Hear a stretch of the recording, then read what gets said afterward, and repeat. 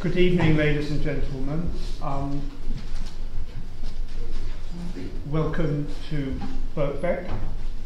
My name is David Feldman. I'm the director of the Birkbeck Institute for the Study of Anti-Semitism. And it's a pleasure and an honour to introduce our lecture this evening, which is obviously a co-production, as they say in the film industry. It's sponsored by the Birkbeck Institute for the Study of Anti-Semitism and the Holocaust and Genocide Research Partnership, which is a collaboration between the Wiener Holocaust Library and the Holocaust Research Institute at Royal Holloway in the University of London. And I must say it's extremely important for the Birkbeck Institute that we are able to and that we do collaborate with both the Wiener Holocaust Library and the Holocaust Research Institute at Royal Holloway. We are delighted to host Professor Wolf Gruner this evening. Wolf is the author of, I think it's 10 books.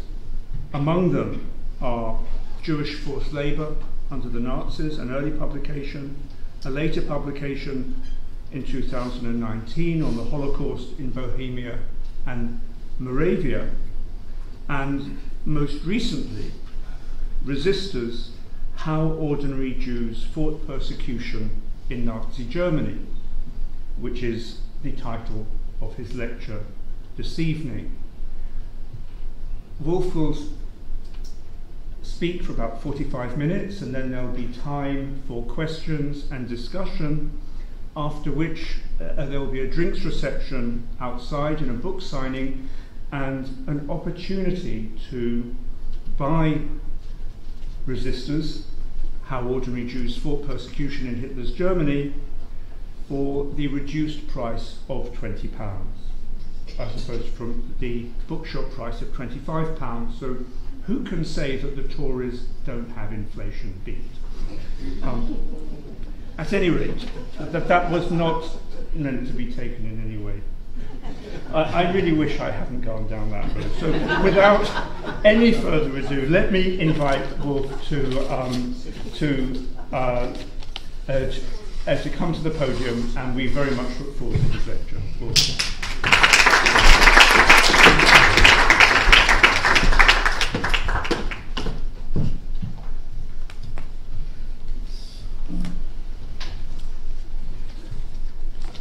Yeah, thank you that you all made it through the rain, which is so unusual for London. I appreciate it, coming from Southern California. I want to give thanks to the organizing partnerships like Birkbeck, Royal Holloway, and the Wiener Library. And what I want to do in this talk is I want to start with one story, which is one chapter of the book, and go a little bit deeper into the life of this person. And then afterwards I will talk a little bit about why these kinds of acts of resistance are more or less forgotten or ignored. And then afterwards I will give a brief tour across kind of the variety of different acts of resistance, individual acts of resistance. So let me start with the, now I have to figure out this. Okay. So let me start with the story. Please go back with me till the end of the year 1940.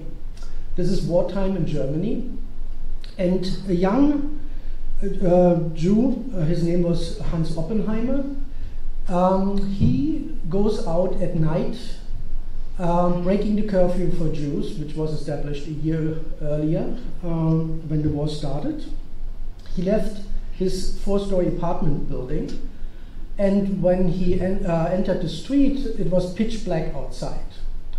And then, and this was pitch black because of the Allied bombing raids, obviously. So when he then was outside, he waited till the Allied bombers circled in Frankfurt, or around Frankfurt, and when they started to drop their bombs and the sirens started to blare, he ran to the next fire alarm post and kind of pushed the button to set off a fire alarm. He set off the fire alarm to divert the firefighters from the actual burning houses. So he had this kind of planned for some weeks, and he did it not just once. So how did he get there as a 17-year-old German Jewish boy in Frankfurt to kind of set off these four fire alarms? He was the firstborn son of merchant Sigmund and his wife Martha. His father sold linings and other sewing accessories to tailors in Frankfurt, and the family lived a good life in Frankfurt. They lived on an imposing boulevard in Frankfurt Ostend, where many Jewish families lived. In 1933, after Hans graduated from elementary school, his parents enrolled him at one of the most famous German Jewish schools, the Philanthropien, which had been founded by by Rothschilds in 1804. And despite the increasing persecution in Nazi Germany, this school was able to more or less shield the kind of pupils, the students, from the kind of hostile outside world, at least during the 1930s. After Hans graduated from middle school, with good grades in 1937, he started an apprenticeship for two reasons. The first one was he wanted to kind of learn a manual job to help his family short term, because his father had lost his business in the meantime. But the second reason was more important. It was actually to learn skills which would enable him to emigrate from Germany, to leave the country. And this was his personal experience, because since 1933, anti-Jewish persecution affected the Jewish population across the country, but especially in Frankfurt, where the municipality was kind of particularly hostile and had very early on enacted anti-Jewish measures on various levels. So the new Nazi mayor in 1933 cut business ties to Jewish companies for the municipality. In 1936, they were one of the first cities in Germany reducing welfare benefits for needy Jews. And then they also started very early on the Aryanization of real estate, art collections, and private foundations. So he was then in this Jewish vocational school, which had been founded in 1936 in an abandoned factory, and trained Jewish teenagers as carpenters, blacksmiths, and gardeners, because these manual crafts were instrumental to kind of enable them to emigrate to Palestine, to the United States, or to Latin American countries. After he finished the apprenticeship, he registered at the Frankfurt Labor Office to find a job. However, in spring 1939, the Labor Office sent him, and he is 16 years old at the time, to a forced labor camp for Jews near Frankfurt. The camp was part of an early forced labor program introduced after the November program in order to exploit Jews who received state employment benefits or unemployment benefits. And during the summer of 1939, already 20,000 Jewish males were forcibly employed on at road construction sites, for garbage removal, street cleaning, and so on. After a year in this labor camp, the Frankfurt Labor Office put him on another train to another labor camp in Kelkheim Taunus. This camp was only 10 miles from kind of away from Frankfurt.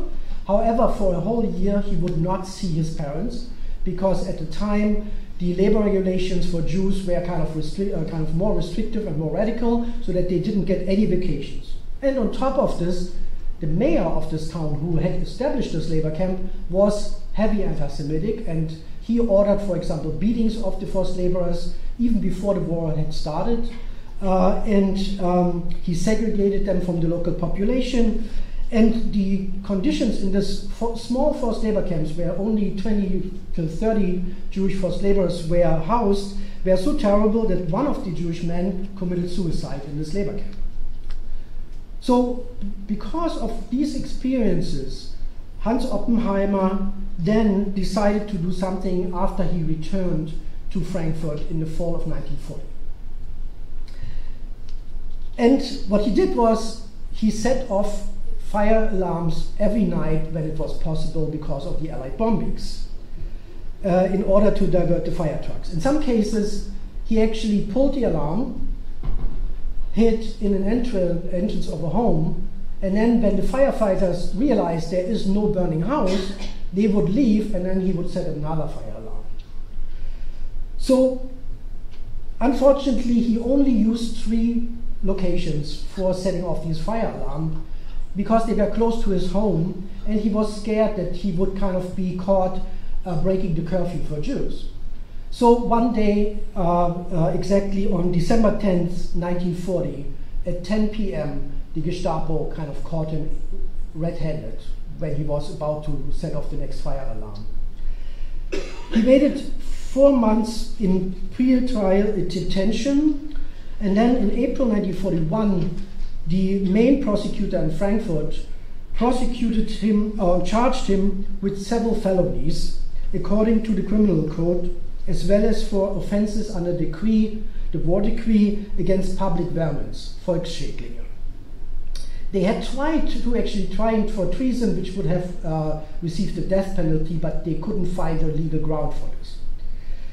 The written indictment emphasized that Hans Oppenheimer was a full Jew, and the prosecutor pointed out that according to the Gestapo assessment, after their interrogation, Hans was an unstable, lazy, and dishonest human being, and he was eager to destroy things. Under interrogation by the Gestapo, Hans had only admitted to 9 wrong fire alarms.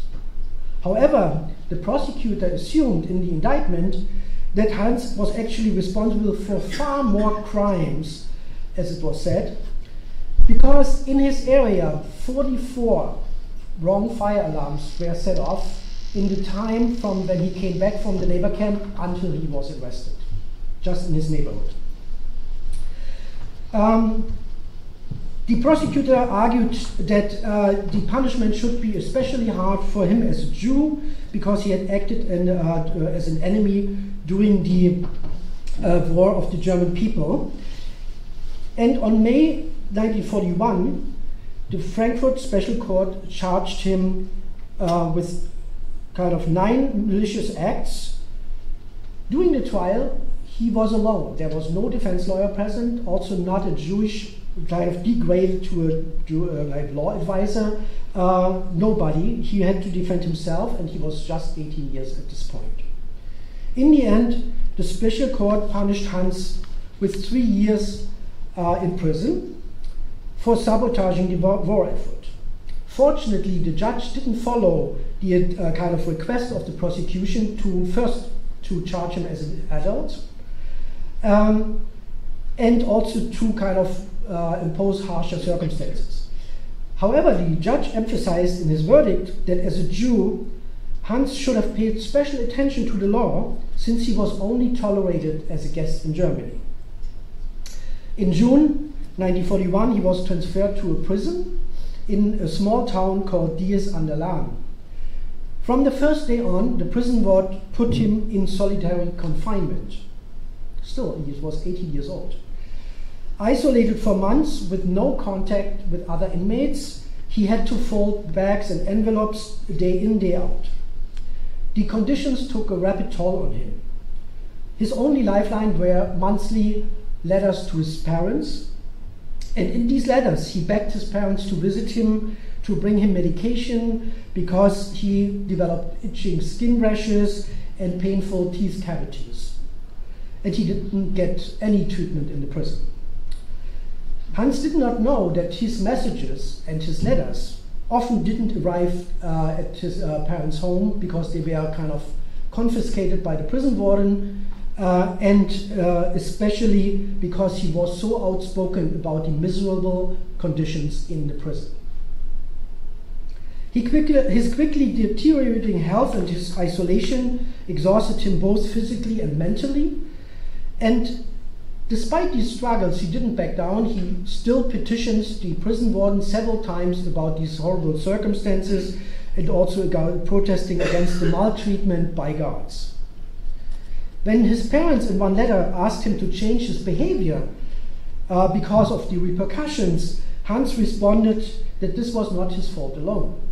And he said that when he thought about his life, this would kind of make him crazy. And I quote, he told his parents, "You know best that I never had the chance to visit a cinema, a theater, or a cabaret." In October 1941, he tried to commit suicide the first time. He was saved by a guard. 2 months later, he tried it a second time, and he was again saved by a guard. But for the next months, until the kind of fall of 1942, he lived in these miserable conditions with excruciating pain, and also kind of with really emotional kind of difficulties. And in the fall of 1942, following an agreement between the Reich Justice Ministry and the head of the SS, all Jewish prisoners were kind of moved from German concentration camps and also German prisons to Auschwitz.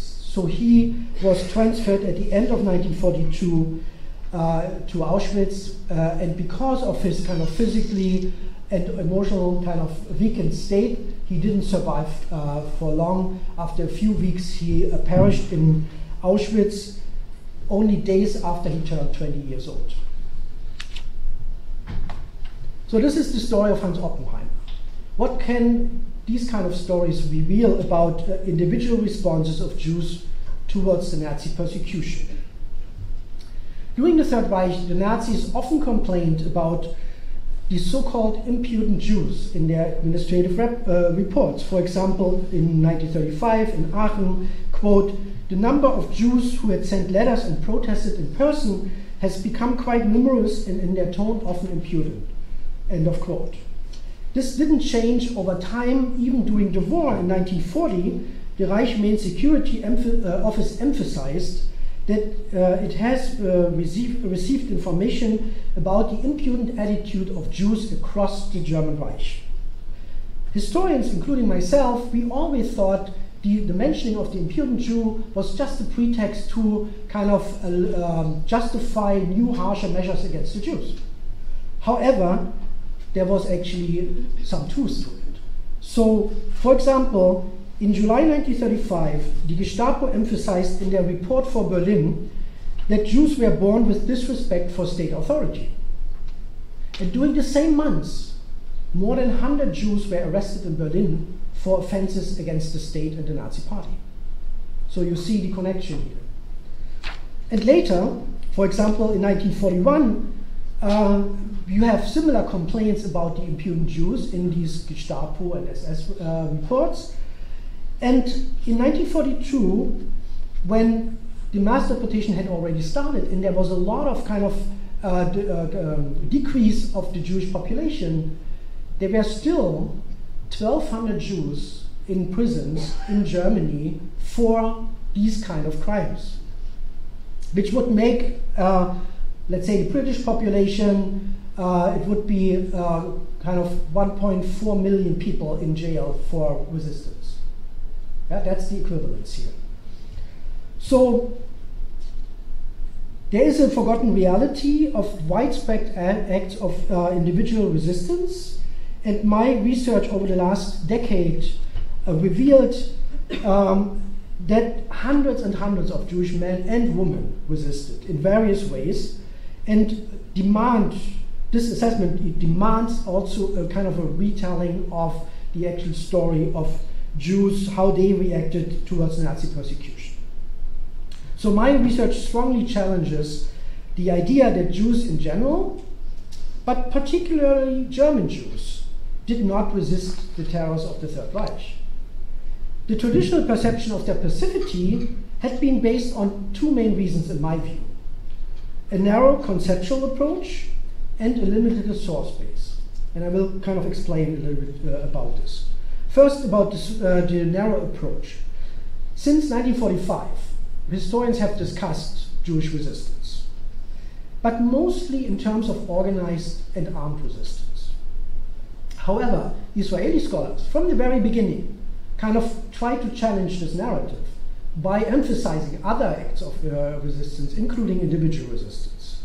But most historians nevertheless settled kind of on organized and group resistance and armed resistance, and that it happened mostly in Eastern Europe, not so much in Germany. For my research, I tried to broaden the concept of resistance by using, so I'm not original here, I use actually approaches which were developed already in 1950 by Meir Dwojewski, and then also kind of formulated by the Australian historian Konrad Kviet and the East German survivor and historian Helmut Eschwege. They all try to include individual acts of resistance into the broader concept of resistance. And this is not only true for the Holocaust itself, but in Germany there was a discussion in the 1980s about nonconformism as part of the resistance. And then we find similar ideas raised by the anthropologist James Scott, for example, or in studies on American US slavery. So what I did is I used a very common and often cited definition by Yehuda Bauer, and I just added one word, individual. And in my view, this changes everything. It's a very different kind of approach which guided my research here, that individual resistance is any individual and group resistance or action. And I think this broader concept qualifies disobeying laws, protesting in public, as act of resistance. And I think this is especially true for Jews in Germany who were perceived as racial enemies and also lived under special anti-Jewish legislation. So to give you a kind of an idea of how I think our perspective changes with this is a picture which you find in a lot of books about, and usually it's about the terror of the first wave of terror by the stormtroopers in 1933. But when you look closer, this is not a random act of terror against Jews in general. This is a deliberate, targeted act because on the poster it says, "I won't ever complain at the police station anymore." This was a Jewish lawyer in Munich who tried to kind of release a client of his from the police station. Or this picture I used usually in my class to illustrate the initiative role of municipalities in persecution when they introduced restrictions for swimming pools, libraries, and so on.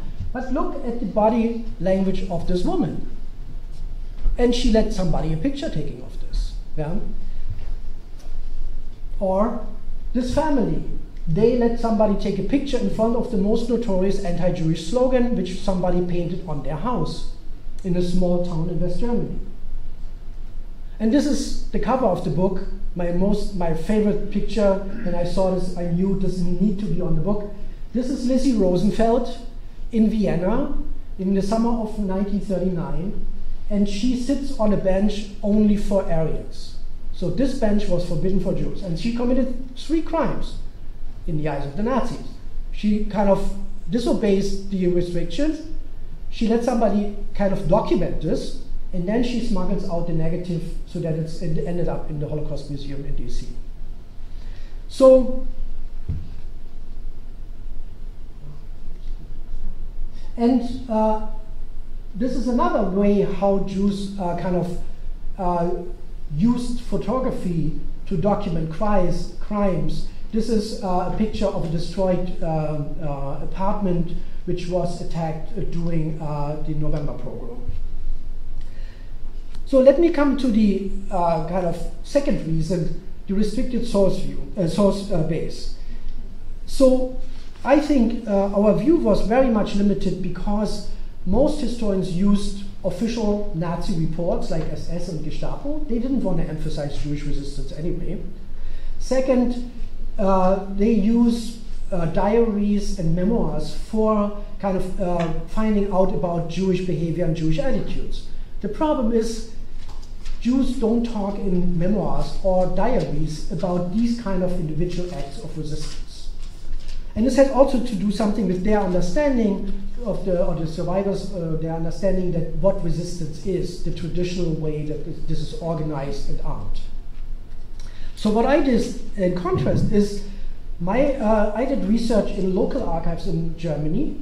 Over the course of 12 years, I visited archives in Berlin, Hamburg, Frankfurt, Munich, Dresden, Leipzig, Vienna, as well as kind of Yad Vashem and the Holocaust Museum, because they copied a lot of like local stuff. So sometimes it's easier to get it there than to travel to every town in Germany. And there I amounted hitherto unused sources, like, for example, police logbooks, police records, trial material. And I added to these kind of materials 170 video interviews of survivors from the USC Shoah Foundation. So let me spend the rest of the time with a short overview of, here you see that my favorite picture. So what I try to do is, since I found so many acts of very different types of individual resistance, I try to come up with some kind of organization here. And these are the types of resistance where most of the material is kind of can be subsumed under. So what I want to do is give you some examples for each of the categories here. So let me start with contesting Nazi propaganda. As police records and the Shoah Foundation interviews reveal, Jews actually actively battled and fought, for example, Nazi propaganda, but also specifically anti-Jewish propaganda. Throughout the 1930s, Jews in Munich and Hamburg were arrested for destroying Nazi flags, ripping down posters, besmearing anti-Semitic displays of anti-Semitic newspapers. And one case I want to share with you is David Bornstein. He lived in Hamburg, and one sunny summer day in 1936, he accompanied his wife to a train station, or not a bus terminal, not a train station, bus terminal at the outskirts of the city, because his wife wanted to visit her parents. He stood in front of the bus. She was already in the bus. They talked through the windows. And while he was doing this, he scratched the swastika logo on this public bus with his cane, with his walking stick. And you see here, kind of, this is a historical reenactment, one of the first probably. You see the man is a Gestapo officer, and the guy who is kind of presenting his wife, David Bornstein's wife, is actually the bus conductor who denunciated David Bornstein for scratching the logo. So David Bornstein was arrested, he was put on trial, and he was punished with 5 weeks in jail for the scratching of this swastika logo. After he served his time, he was later arrested and put in a concentration camp because he was one of those arrested with a criminal record. So these kind of acts actually could end you up in a concentration camp later on. Fortunately, he survived the concentration camp, and afterwards he immediately left Germany and traveled with his wife and his daughter to Palestine. Still during the war, I have records about Jews ripping down Nazi flags or anti-Jewish posters. So that's the first category. Oral protests. From the very beginning, we have records about trials against Jews who spoke up in public against the persecution, about the first wave of terror against Jews, about beatings and murder, and also the torture of Jews in early concentration camps. Throughout the years, Jewish men and women spoke up in public, everywhere, restaurants, streets, shops, and they were all tried under one specific law, the law against treacherous attacks against the state and the Nazi party. This was enacted to quell the resistance of communists and social democrats. We never really realized that many Jews were actually tried under this law. So one case I want to share with you is Henriette Schäfer. She lived in Frankfurt and lived in a mixed marriage, and with the impression of the violent events of the Kristallnacht, of the November pogrom, the next day she enters a shop and asked the owner, quote, "What are you saying about the fact that everything is being destroyed and the synagogues are arsoned?" End of quote. The owner answered with the official kind of line, "Oh, this is the outrage of the German people because of the assassination in Paris." And then she replied, quote, "This is not the people but the government. They are all blackguards, scams and criminals. Hitler is the biggest bandit. If I could, I would poison them all." End of quote. Her story is one of the other chapters in the book, and I can just share with you, she received 6 months in prison for this comment. So, even during the war, this kind of public critique, insulting Hitler, protest against anti-Jewish kind of restrictions did not end. So, for example, Hertha Reis, she was a Jewish forced labor in Berlin. She was expelled from her sublet room where she lived with her mother and her son by a court eviction. And in front of the Berlin courthouse, she exclaimed in broad daylight in front of other passers-by, quote, "We lost everything. Because of the damned government, we finally lost our home too. This thug Hitler, the damned government, the damned people. Just because we are Jews, we are discriminated against." End of quote. Unfortunately, the sources didn't reveal what happened to her later.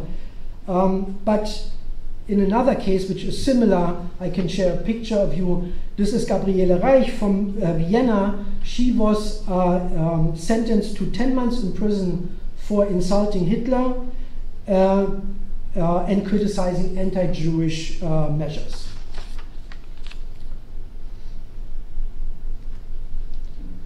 So written protest. Again, similar to the other cases, since 1933, Jews kind of intervened against anti-Jewish propaganda, anti-Jewish legislation in written form. We have one form which is widely known, but often disregarded. These are petitions. And they are important because it was not just that they tried to be kind of accused from certain measures, they also kind of reclaimed their identity as Jews, as citizens, as taxpayers, and as contributors to Germany in these petitions. But then, at the same time, we have also other cases. So, for example, in summer 1935, there were anti-Jewish demonstrations in Berlin, and there were also some damage on Jewish shops in Berlin, and Jewish shop owners, they would write petitions to the Berlin kind of mayor and to the police president. But then some Jews drafted anonymous leaflets, like this one, which I found in a police report. And I quote, "Germany is a cultural disgrace today. I'm a German Jew and loyal to the emperor. In fact, German Jews should expel the foreigner Hitler. Down with Hitler." End of quote. Even during the war, many Jews did not stop complaining, criticizing the radicalized persecution. For example, in Vienna, we have tons of writings against the expulsion from their homes. And then still, there were also these kind of anonymous protests. And I want to share this one case with you, which is a chapter in the book. In Munich, Benno Neuberger, he was a former real estate broker. He had lost his business, and his kids emigrated to the United States. So he was alone with his wife in Munich. He could not witness kind of the marriage of his kids, the birth of his grandchildren. And when the Yellow Star was introduced, this kind of was the straw which kind of broke the camel's back. What he did is, after kind of some weeks after the Yellow Star was introduced, he sent out postcards, put these Hitler post stamps on them, and then wrote across these post stamps insults against Hitler. And I want to share just two of them. Quote, "The eternal mass murderer Hitler, disgusting, exclamation mark." And another one was very kind of foresighted in a way, "Murderer of 5 million." Unfortunately, he made one tiny mistake. He used a postcard from his former real estate firm. That's how the Gestapo caught him. And they put him on trial at the notorious Nazis' People's Court in Berlin. But there, even then, under kind of this enormous pressure in the public court, tried by the most ferocious anti-Semitic kind of prosecutor, he stood by his conviction, and he kind of explained that he hated Hitler because, especially for, I mean, in general for the persecution, but especially because Hitler had pronounced the extermination of the Jews in 1939 in January in this well-known speech. He did receive the death penalty and was kind of decapitated, beheaded in September 1942 for this act. And here's a picture of him, and you can see here, when you look up, there is kind of bruises on his kind of cheek, which is kind of a sign that the Gestapo tortured him. So even despite the torture, he would not kind of let this go. So, defying, ignoring, disobeying anti-Jewish restrictions. From the very beginning, and some of you might know this, you can read this sometimes in memoirs, Jews kind of disobeyed rules like not visiting cinemas, not visiting theaters, libraries, but also specific, let's say, anti-Jewish laws which were enacted after the pogrom of November 1938, for example, to hand over their precious metals, right? Or to adopt the discriminatory middle names Israel and Sarah. And what many people don't know, and I didn't even realize, name changes, that's a whole legal process in Germany. So the Nazis could not just say, oh, Jews have now the middle name from tomorrow on. Every individual Jew had to apply for the name change. And they had to pay 3 Reichsmark, fill out a form, go to the police station, and hand this in. And many Jews just didn't do it. You can find in any given archive in Germany, at least in those which I went to, and I guess in others too, dozens and dozens of these files where Jews were kind of cited for not applying for these kind of middle names. Similar is Hans Oppenheimer is part of this kind of category. And then one other instance is Max Mannheimer, who was a forced laborer, 20 years old, at a road construction site. And he's the one of the very few who actually left some testimony in private writings in a diary about what he did. And he wrote, quote, "My home is in a wooden hut behind the tool shed. From there I go to the public park despite the 8 p.m. curfew and despite the ban to visit the park. On my way I count the signs with the slogan 'Forbidden for Jews.' In total there are 6. Later at 11 p.m. I rip the signs out of the ground and throw some of them in the bushes and some of them into the creek. However, all my courage was futile. The next evening, all the signs had re-emerged. For a second time, I did not have the courage. I'm just not a hero." End of quote. And if you read this correctly, I mean, we would probably strongly disagree with his own assessment, because just to go the next day again kind of breaking that he should not go to the park, and the curfew. So I found this one very remarkable quote. So the last category is, oh, this is, by the way, a picture. Sorry, I'm a little bit behind. This is a picture of Max Mannheimer exactly at the time of the forced labor, when he did this, when he ripped out the signs. So the next one, and the most surprising one, is physical self-defense. So in these kind of records, it's interesting that in the kind of public perpetrator records, I didn't find much trace of physical self-defense. And I will explain this in a second why. But in the Shoah Foundation testimonies, many survivors talk about that Jewish men got into brawls with stormtroopers on the street, that they defend themselves from harassment, from kind of Jews who lived in apartment buildings who were kind of harassed by Nazi neighbors, that they kind of defended or kind of attacked even the Nazi neighbors for this harassment. So there are there's quite a kind of material on these brawls, what men got into. Also, Jewish teenagers defended themselves from classmates, Hitler used attacks, be it verbal or physical.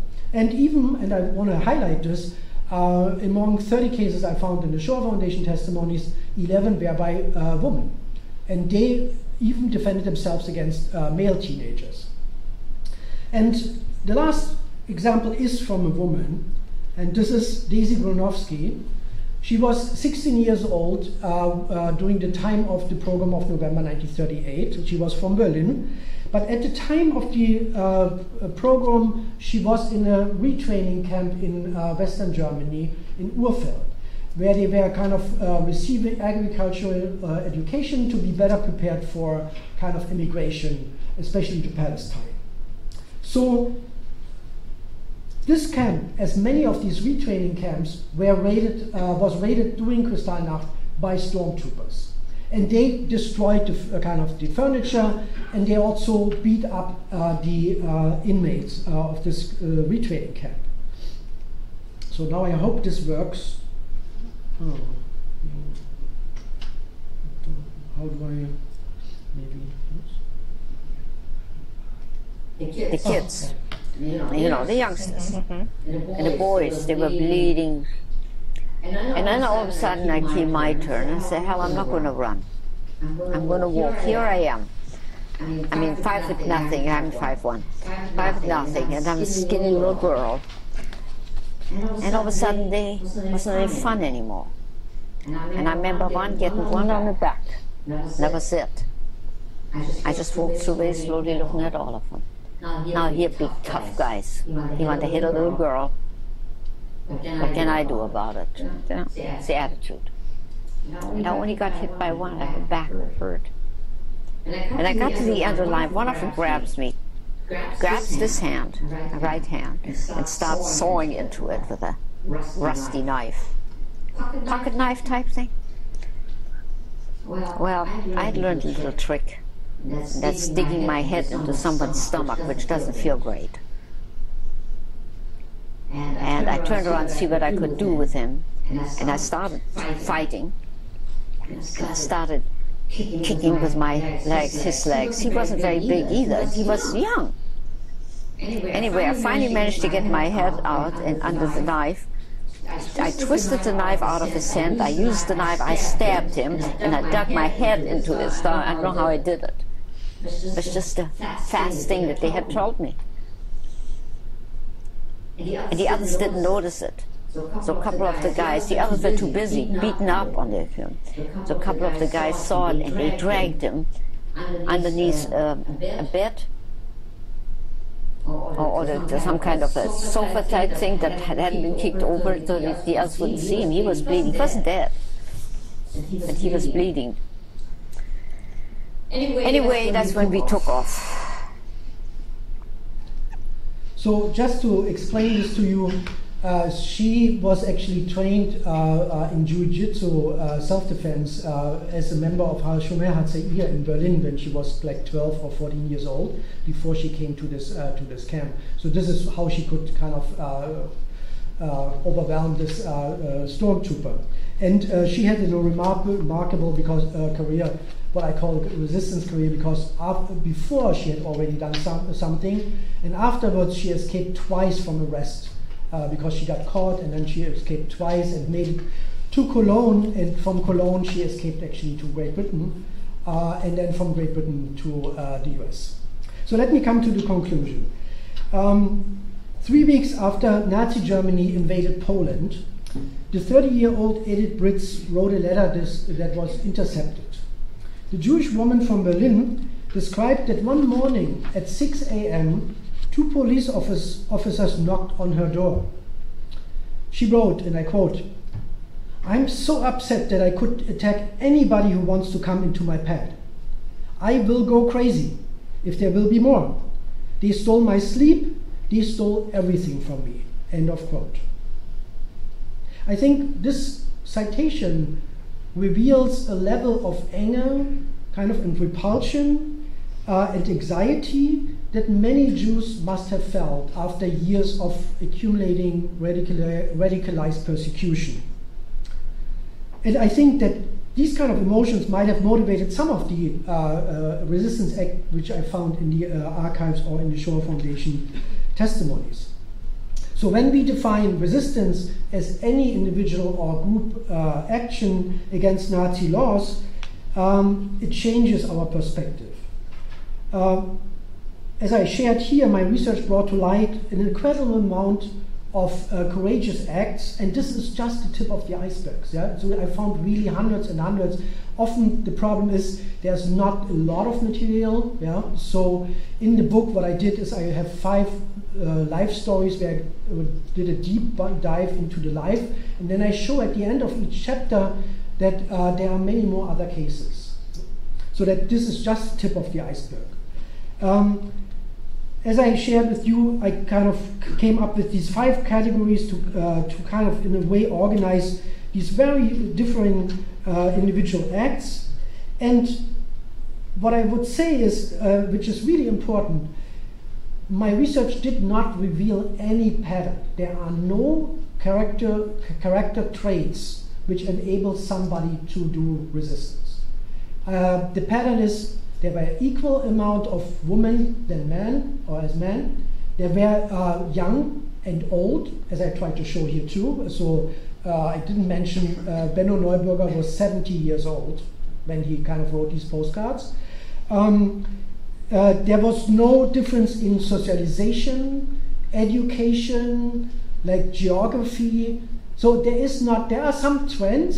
So younger men were more prone to physical self-defense. Obviously, elderlies were more against these kind of name adoptions. But in general, we can't really see a pattern. Although over time, the type of resistance, what the individuals did, changed because of the differing anti-Jewish measures. So they reacted to each kind of different legislation in a different way. So I think Rabbi Max Nussbaum really kind of put this in a nice form, saying in the 1960s, he wrote, I quote, "We were besieged in 100 of different manners, and therefore we fought back in 100 of different manners," end of quote. So some might question, are these small acts really resistance? And what I think, and I'm kind of writing this in the conclusion of the book, is that it's not up to us as scholars to define what actually resistance is, although I try this here, but in general, I think it's not my part. It's also not the survivors who can actually define what resistance is, and it's also not the public. The only ones who really could define what resistance is were the perpetrators. Resistance was what they perceived as a threat. And that's what they went after, and that's what they punished, often very harshly, as I tried to show. So, understanding Jewish men and women as historical actors is possible with this kind of material. I think the courageous acts of resistors like Hans Oppenheimer or Daisy Gunowski or Benno Neuberger needs to be incorporated in our standard narrative of the Holocaust. And I think the majority of, or the kind of the sheer number and variety of these resistance acts really render this old notion of Jewish passivity obsolete for once and for all. Thank you.